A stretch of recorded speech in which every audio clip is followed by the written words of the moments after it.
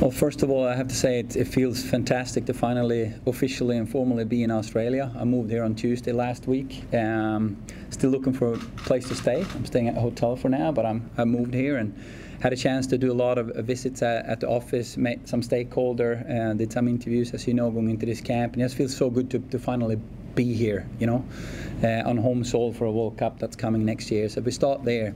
Secondly, it feels fantastic to be up here in Brisbane. We know we're going to play a game here in the World Cup as well. To be here to get to know everything from the stadium, which is amazing. The pitch was fantastic as well, and the setup that we're going to have. So it's important that we get a good feeling when we're here in terms of performances and training and prepare for that World Cup.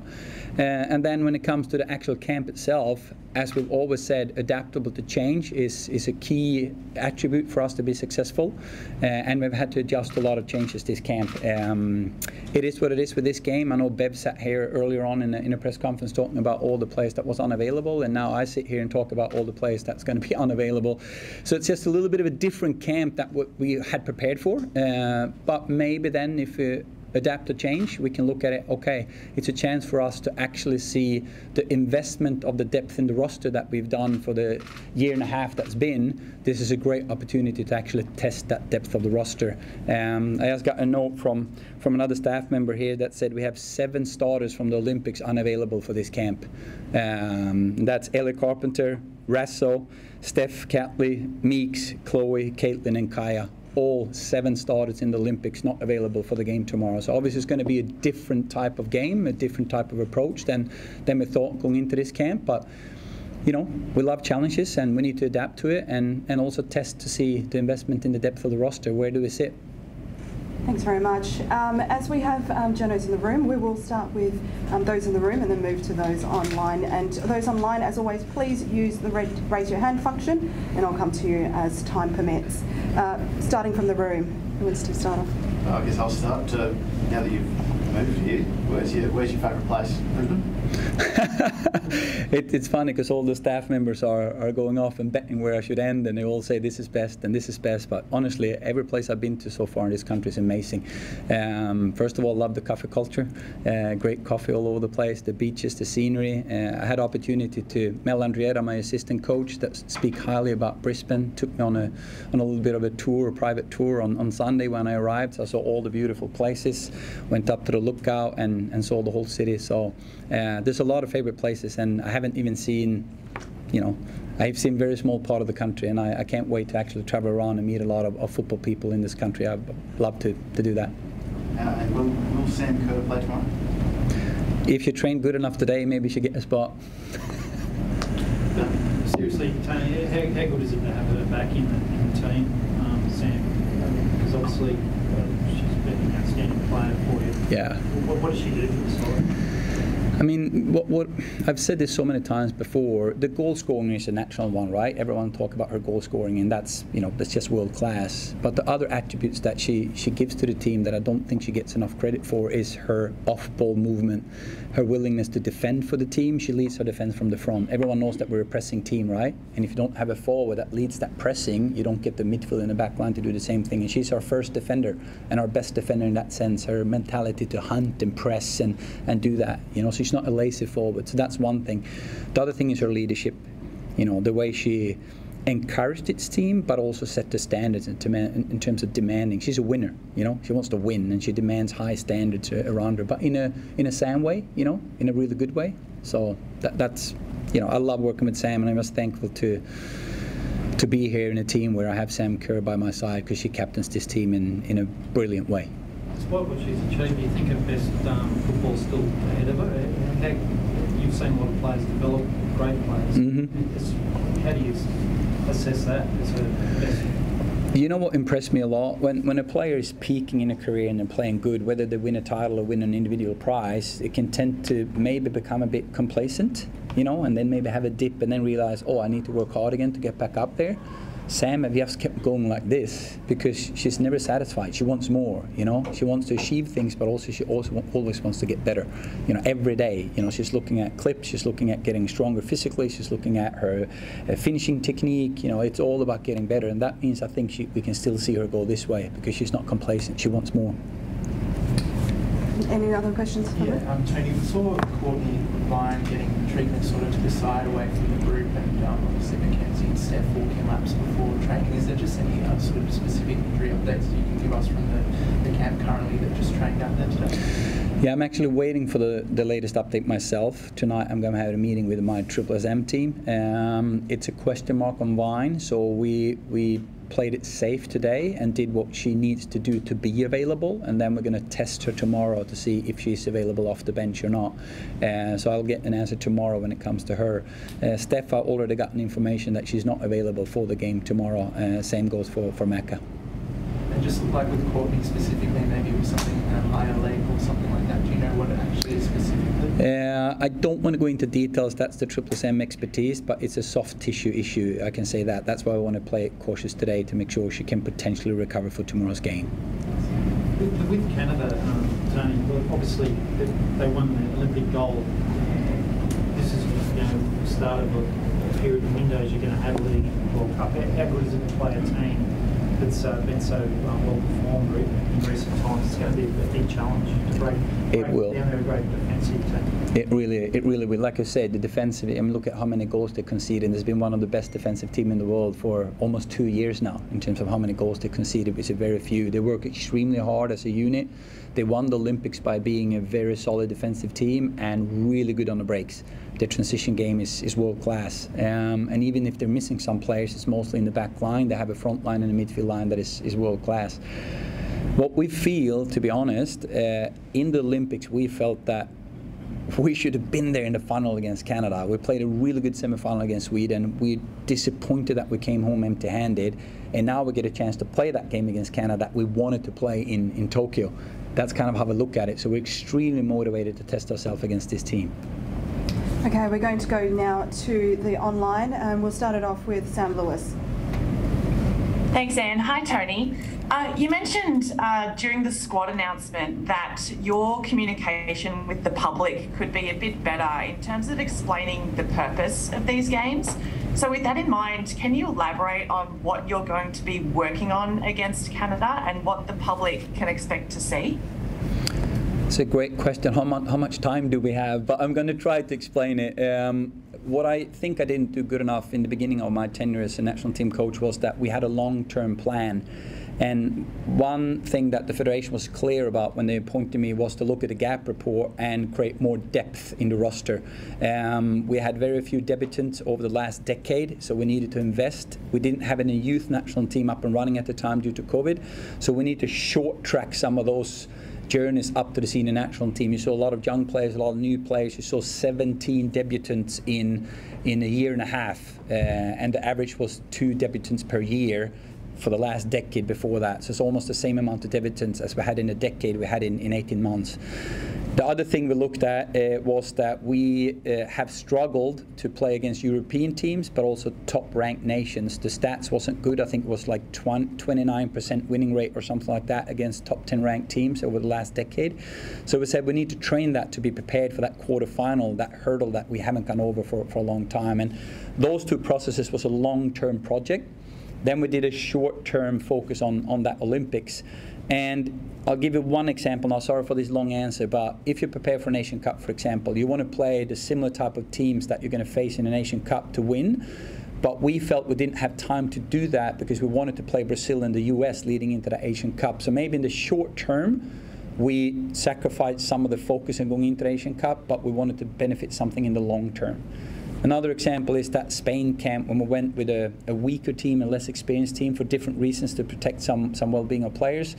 We knew it was going to be a tough thing, and some people might think it's unfair to those players, but it's exactly what those players need to get exposure of the top international level. Then we said, let's draw a line in the sand. We'd do a year and a half. A year out for the World Cup, we said we need to narrow in, because I know from experience that player availability and consistency in lineup is key to win tournaments. England, for example, in the Euros now, same starting lineup every single game they win the Euros. So consistency and continuity is now the key from now on to the World Cup, which is a completely different focus than the last year and a half.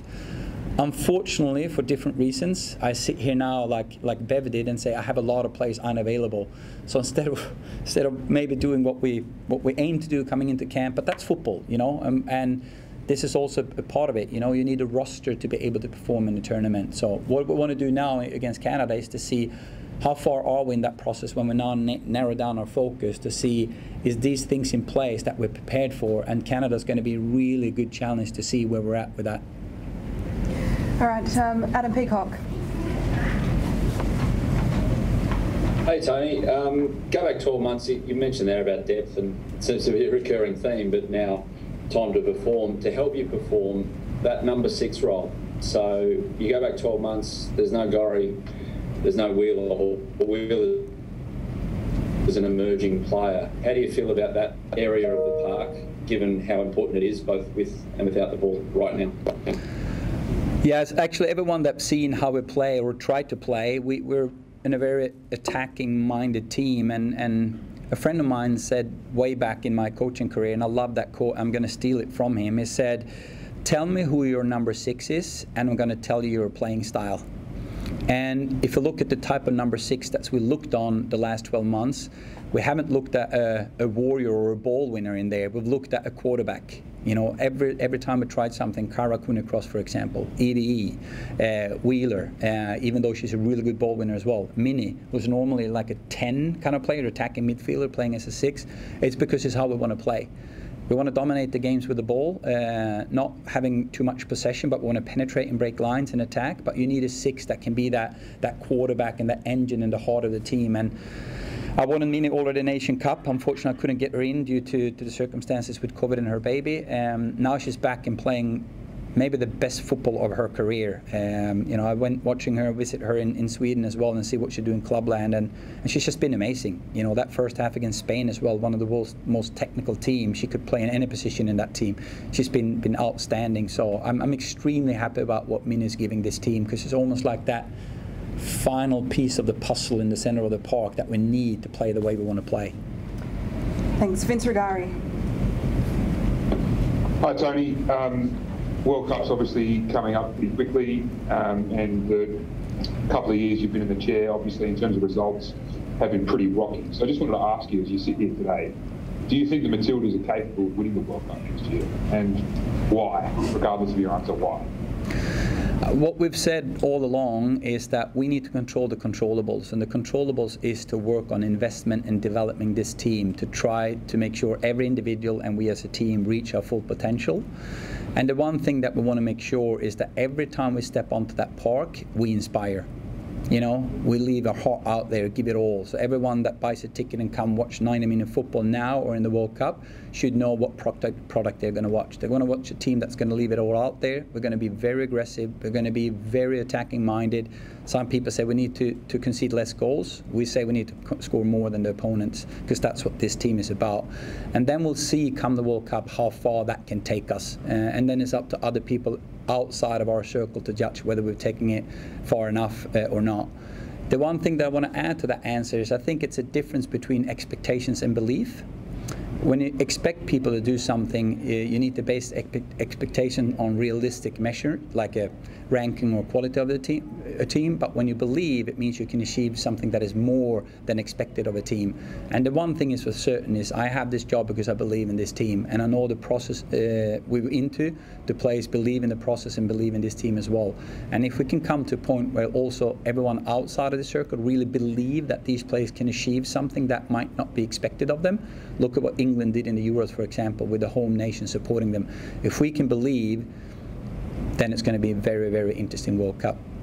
The final part of that answer, you said it's coming up very soon. We actually had a summary the other day with the team and looked at it. Everyone talks about it's almost a year to the World Cup.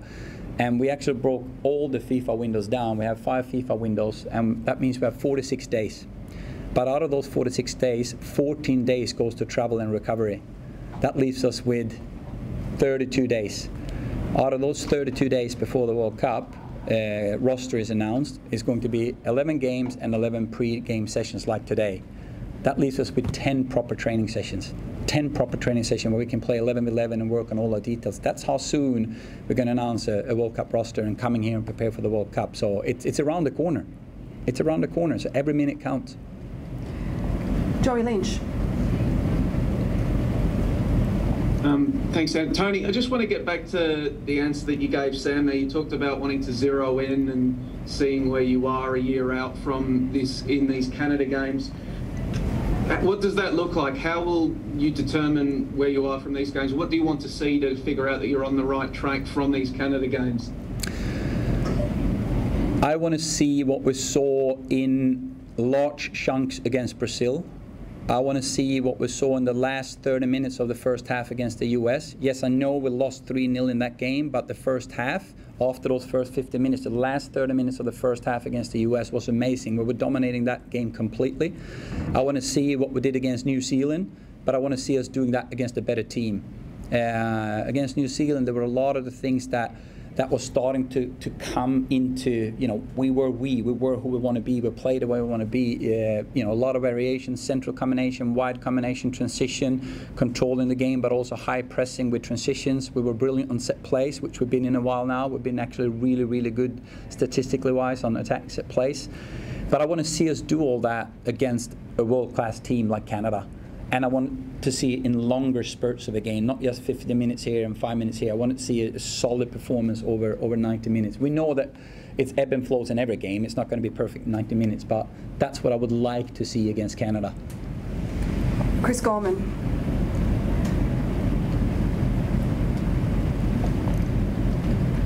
Hi, Chris. Okay, we're moving on. Final two questions from the room.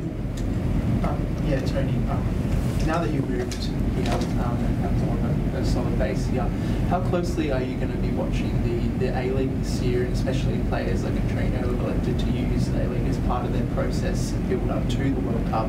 How closely will you be watching the league, attending the games, and what do you say to the players that have chosen to use the league in Australia as part of their build up to the World Cup? Yeah, obviously we've been tracking every single player in the A-League, even when I haven't been here, because I have an amazing staff of scouting people and assistant people that's been around and watched game lives. And even if I haven't been here live, I have watched every player a lot. That's also why we've seen a lot of the A-League players actually coming into the national team environment to see if they can take that step.